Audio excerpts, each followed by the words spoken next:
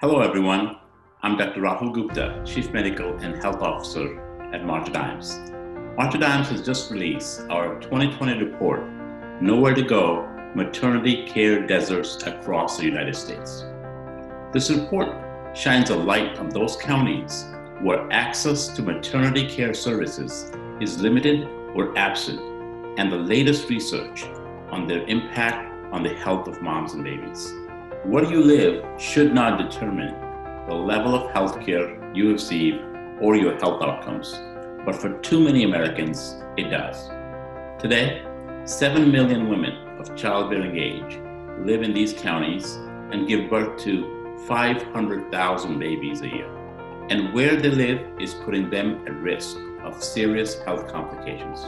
These moms and babies have an increased chance of pregnancy-related complications and even death.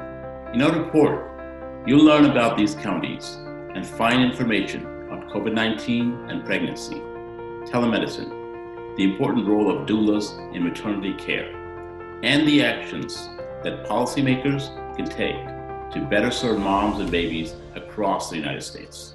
Moms and babies need us now more than ever.